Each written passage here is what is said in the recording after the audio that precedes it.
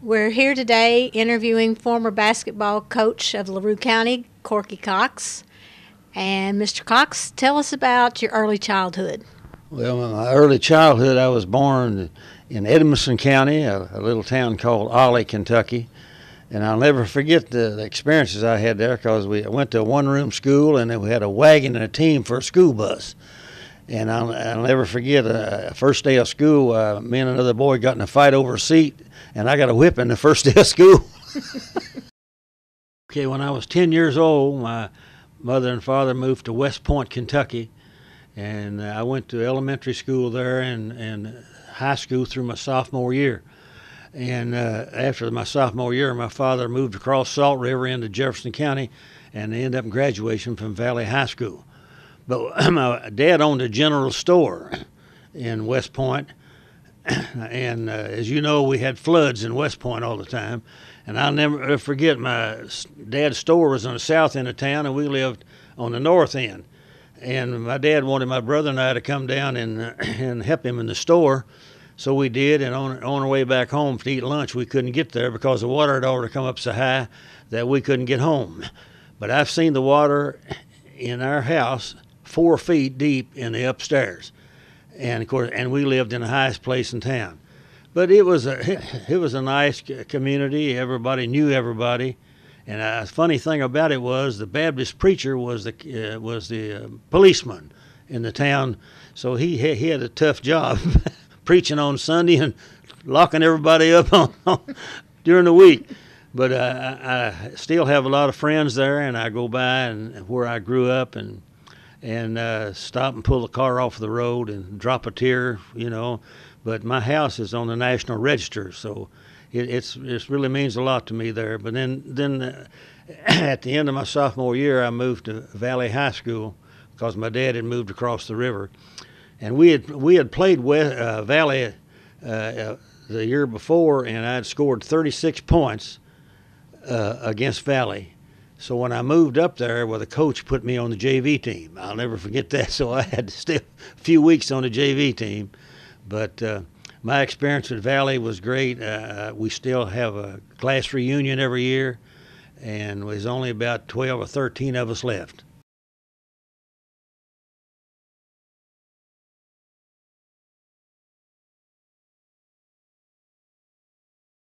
I went to University of Louisville in my freshman year. Well, back when I played, you had freshman teams, and the freshmen weren't allowed to play on the varsity. So we had a freshman team, and we had a trip planned to where we were going around the state of Kentucky playing all the junior colleges. Well, I was running at third guard, so one of the guards got snowbound in Akron, Ohio, and he couldn't get back for the trip, so I got to start. So I'll never forget, as long as I live, we played around Kentucky, and I came back home with a 25-point average. And the next game we had, the coach didn't start me. So I was upset, naturally. So anyway, finally the next game, well, I got to play a second and a fourth quarter, and I scored 22 points. And when the game was over, Coach Dromo, the coach, called me in his office. He said, "Corky, I know you're upset, but you're too small. You'll never be able to play at the University of Louisville." So I finished last year being the most valuable player, and he called me in his office and apologized to me. So that's one thing I remember. And I remember when he told me I was too small, my dad owned that grocery store in West Point. I put a basketball goal up on the back of the store, and I shot basketball for 8 hours a day. Man, that's the way I am. When somebody tells me I can't do something, I'm going to do everything to make sure that I can do it. So that's what I did, and like I say, it ended up being a great situation with me, and I played with the greatest coach that ever coached. His first coaching job was here in Hodgenville, and his name was Mr. Hickman, and he later moved to Valley High School, and that's where I graduated from, Valley High School, and then went on to Louisville and played basketball for him, and it was a great situation because he was a great coach. And you know, it's a funny thing, he would never get on a referee, and if you played for him, he wouldn't let you get on a referee, because if you did, you were in trouble. But he was a great man and did a lot of good things for me, and of course, I've been honored a lot. I'm in the Basketball Hall of Fame at U of L. I was selected the outstanding guard to appear in Madison Square Garden in 1954. When I went to University of Louisville, I was in the Air Force ROTC program, and of course, when I graduated, I had to go to the Air Force. And I'll never forget as long as I live. And I reported into the commanding officer. His desk was sitting catty corner to the door, and he talked to me a long time. And during this interview, I found out that he was an old basketball coach from Detroit. So when he finished with me, I saluted and did about face and fell over a chair. So anyway, we got to be good friends after that. So my chief job in the Air Force after that was playing basketball. But I was in the refueling squadron where you refuel airplanes in the air. So anyway, we were flying to Eckland Field in Florida one time, and hydraulic system, the wheels, they couldn't get the wheels down, and they lined us all up and put parachutes on us. I told them, I said, you all may throw me out, but I'm not jumping out. So anyway, we were lucky after about 30 or 40 minutes they were able mechanically to get the wheels down, so we were able to land all right.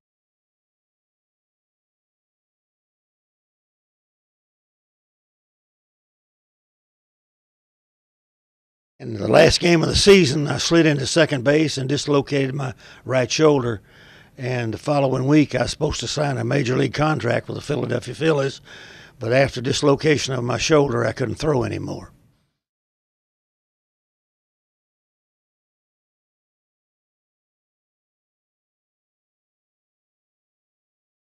Share some of those LaRue County stories with us.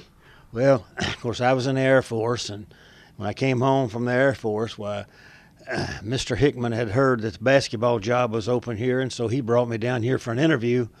And so I interviewed for Mr. Haney and Mr. Sanders for the coaching job. And we got ready to leave, and we was on our way back to Louisville, and Mr. Hickman told me, he says, "Corky, you need to talk a little more in your interviews." I said, "Coach, I didn't have a chance. You did all the talking." So I ended up coming here in 1956, and had great years at Hodgenville High School. We were in the state championship on one occasion, and we always won more than 20 games each season. Time I went to state tournament in 1958, we'd won the regional championship, and I was notified by Air Force headquarters in Denver, Colorado, to report back to active duty. And of course, I wanted to go to state tournament. So I went down and I talked to one of the lawyers in town, and he didn't really have any advice other than say, well, you might write a letter of resignation, and they might let you out. Of course, there wasn't any wars going on or anything then, so I took his advice. I wrote a letter to Denver, Colorado, headquarters of Air Force, and they let me out, so I got to go to state tournament. Where we went to state tournament twice. And I ended up coaching 13 years and spent 5 years in the superintendent's office writing educational projects for federal funding. And then I became the high school principal for 13 years, so I worked for the school system for 31 years.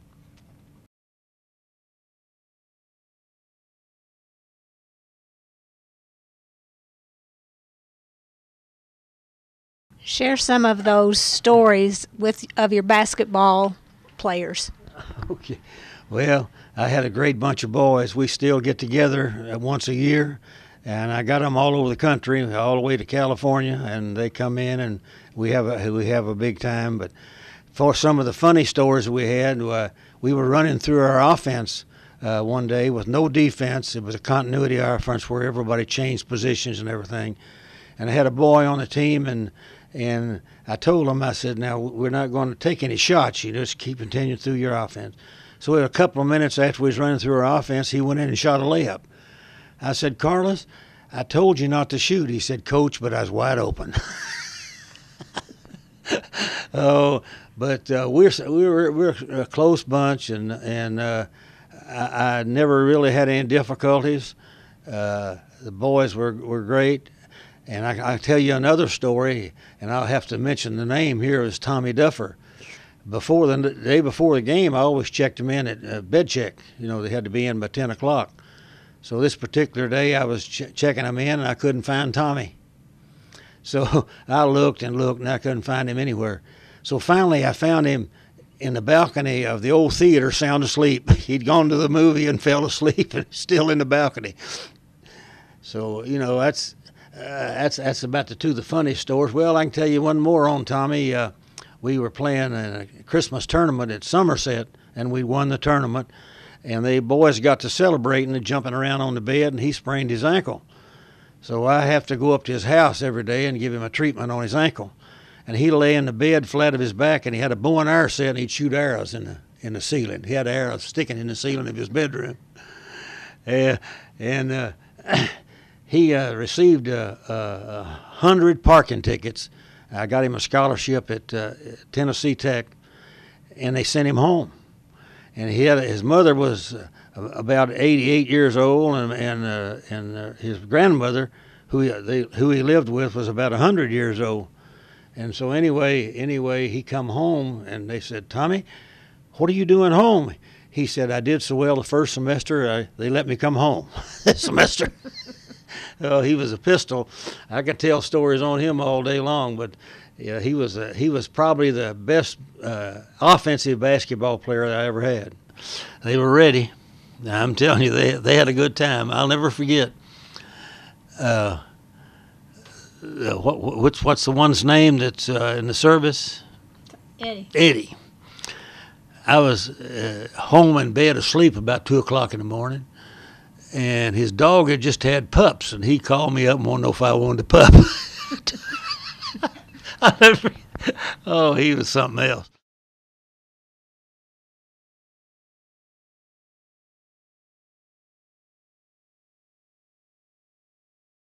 Let's talk about some of those other jobs that you have had in LaRue County. You mentioned them briefly a while ago.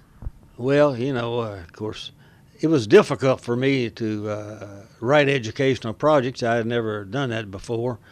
But I remember a particular situation where that Mr. Sanders had asked me to write up a program for where you had to send to the state tournament, state Board of Education, for them to approve our educational projects in school here. And so I'll never forget that. It took me, I was a high school principal, and he had to end up writing a Citizen Roll Book catalog, and we took it to Frankfurt, and he wouldn't let me take it. So he sent one of his other people up there, and they approved it, no additions, no deletions, and then you have to bring it back before the Board of Education. They have to approve it, and he wouldn't let me come to the Board of Education meeting. So they approved that, and he took the credit. So that's what you need to do. Your boss has to get the credit. But the high school principal, I loved it. I never had a major discipline problem. I love the kids. I still love them. I see them all the time, and I'm really, really close to them. And it was one of the greatest experiences I ever had, was being a high school principal.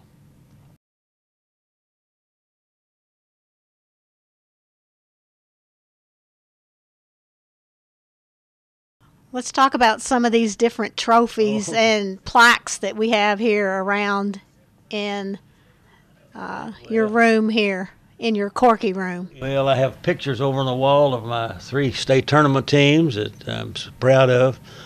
And, of course, I have the trophy up here for the Hall of Fame at the University of Louisville.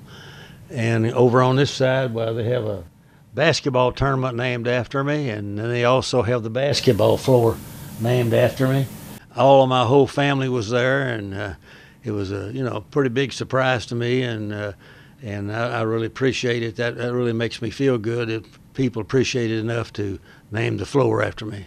I remember the moment the principal and athletic director came to me and told me that they were going to name the floor after me, and so naturally I notified all my whole family, and they all showed up, and that was great. And that's the first time, I've guessed, in a long time that everybody was there at the same time. So that's something you really appreciate. And when I go to the games now, I always sit where my name's at, because I know who I am. You know, I'm getting so old I can't remember who I am. So. Of course, this is a small community. Practically everybody in the stands knows who I am anyway. And on a particular night when they have the Corky Cox Invitational, why I have to present the trophies. So I'm out in the middle of the floor with trophies, and of course they have 4 games, and you give 4 different trophies, and of course the people in the stands and everything are really nice to me, and I appreciate it. And I'll never forget, as long as I live, this one boy that won the most valuable player, why, I was presenting him the trophy, and I said, son, I said, are you a UK or U of L fan? He said, I'm neither. I'm a Duke fan.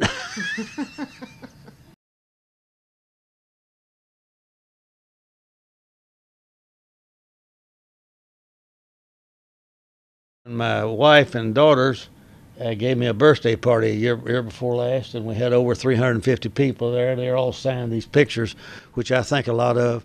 And I've seen people that I hadn't seen in 10 years, and I had people coming in from all over the country to the party, and a lot of my basketball players and cheerleaders showed up, and it was just a great situation for me to see all these people, and I appreciated my wife and daughters putting this birthday party together for me. All these other things I've got up here, coach of the years, in all the conferences and in the region. My daughter last week gave me the sign over there of Kentucky with Corky Cox #3 and a big University of Louisville picture there, so I'm proud of that.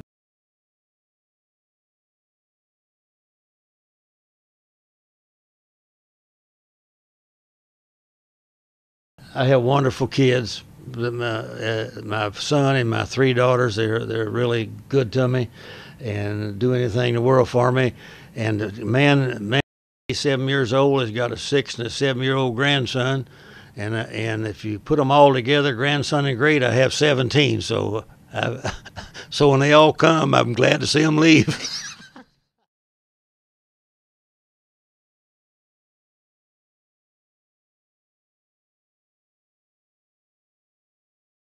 And as you all know, I'm an avid golfer.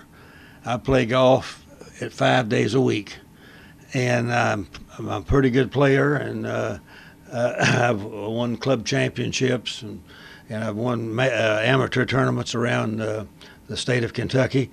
And of course, my son is a golf pro, and he's been selected the outstanding golfer in Kentucky. And I'll never forget, as long as I live, we played in the father-son tournament in the state of Kentucky, and he and we won the tournament. So that was a really exciting time, and it's something that I love to do. And in fact, that's the way I make my living. You know, my wife only gives me $100 a month, so I have to do something to make a little money.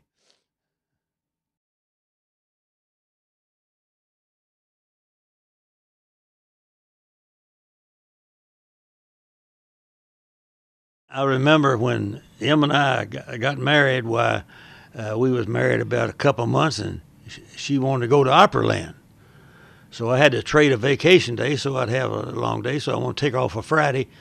So I go out and see Mr. Sanders, and what are you going to do? I said, we're going to Opryland. He said, you and Em are going to Opryland? I said, yes, sir. He said, hey, Clara, come here. Said, Em and Corky going to Opryland. You want to go with them? So next day we got up, ready to leave. He said, I want to drive. So I knew better to let him drive. But anyway, he talked me into it. So we got in the car and started towards E-Town. I said, Mr. Sanders, Nashville is the other way. Oh, he says, we got a lot of time. Says, let's just drive down through western Kentucky and do a little sightseeing and go on to Nashville that way. So I said, okay. So we get down to Barkley Dam. He stops and goes in and gets a room. That's as far as we get. And another time we were all in vacation in Florida, and he wanted to go to Disney World. I said, Mr. Sanders, that's 3.5 hours from where we were at Sarasota. So he said, oh, let's go. He kept on for 2 other days. So I said, okay. So I was driving, so I had to drive. We drove 3.5 hours over to Disney World, and we got our tickets and went in. 15 minutes after we were in, and he said, let's go home. So he took his wife, Clara, out and sit in my van while we only stayed about 3 hours in there, and he took his wife out, and they had to sit out there and wait for us. But I could tell you stories all day long. I'll tell you another really good story. I took him to Louisville, and they was checking his heart and was having a stress test. So he was on that thing about 3 minutes, and bingo, he hit the floor. And so they rushed him to the hospital and everything, So after a little while, well, I got to go in and see him. So I went in the room in the hospital to see him. He looked up at me and he said, "Corky, ain't nothing wrong with me. I'm all right." I said, "Well, Miss Sanders, if you're all right, get up and take your clothes and your shoes off." Oh, boy, but I tell you one thing, he had a wonderful wife. Ed Clara was a great person.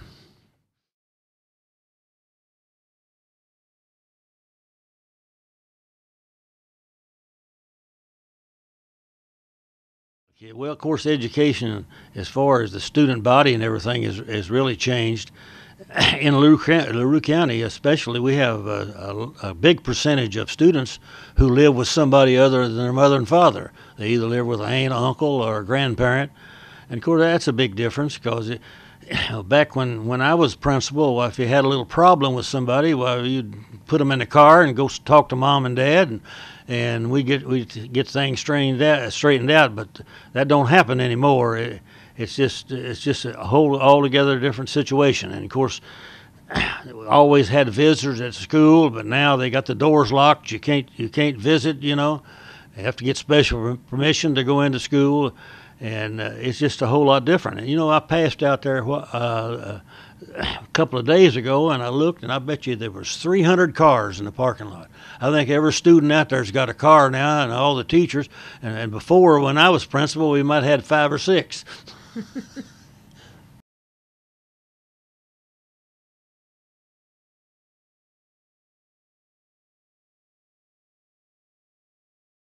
Basketball, it's involved evolved like everything else. I mean, it's a whole lot different. The rules have changed, and the way that they play offense and defense have changed, and it's a lot better game now than it was. But because back then, we didn't have all the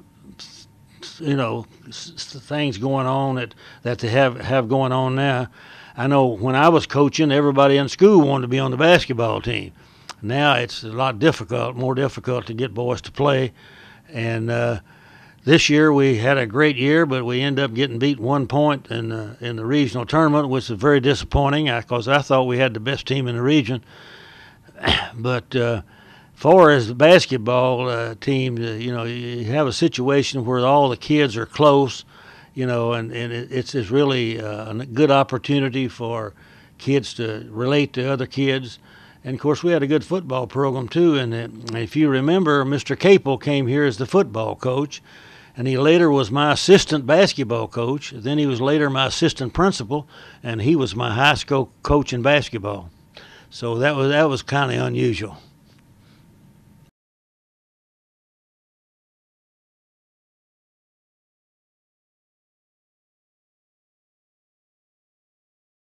Well, it was very difficult.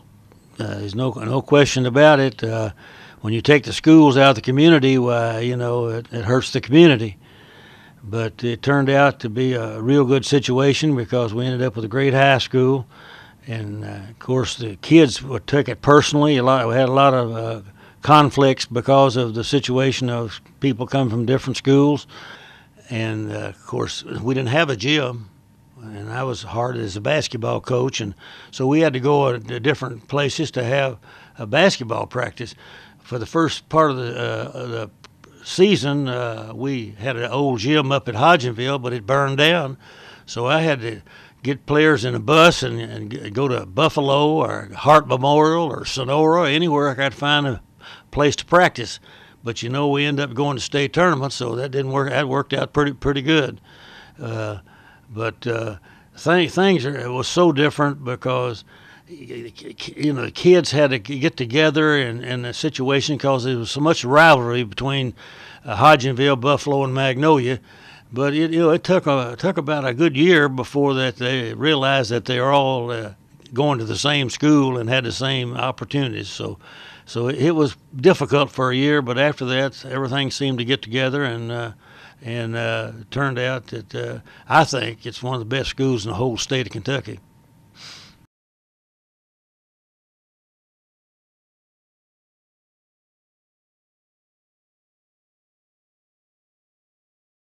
My wife now, she came here from Michigan. She was up there working, and she's a graduate from Berea College. And Mr. Sanders was trying to hire a teacher, and so he ended up hiring her to come and teach at LaRue County High School. So I remember we was walking out of the boiler room going to the gym one day, and she's in front of me, and I said, you know what, if I was a little younger, I'd be after you. She said, age don't make any difference. So anyway, we fiddled around for a long time, you know, talking and everything, and finally we had a date. Now, I'm quite a bit older than she is.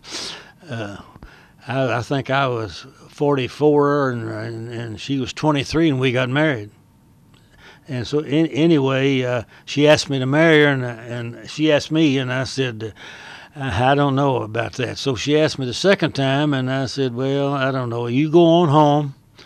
And she lived in Virginia. I said, when you come back, we'll make a decision. She says, I'm not coming back. So anyway, she put the pressure on me, and so we got married. We got married on a Friday night at 7 o'clock. And I'll never forget, as long as I live, Brother Hayes was the preacher, and he took 45 minutes to talk her out of marrying me. He said I was too much older than she was, and my ex-wife lived here, and blah, blah, blah, all that stuff. And I remember Emma said, are you finished, Brother Hayes? And Brother Hayes said, yes, I'm finished, Emma. Emma said, well, let's get on with the wedding. And so we got married. And that was at 7 o'clock, and at 7:30 I was on the stage for commencement. She's really good to me and takes good care of me. I love her to death.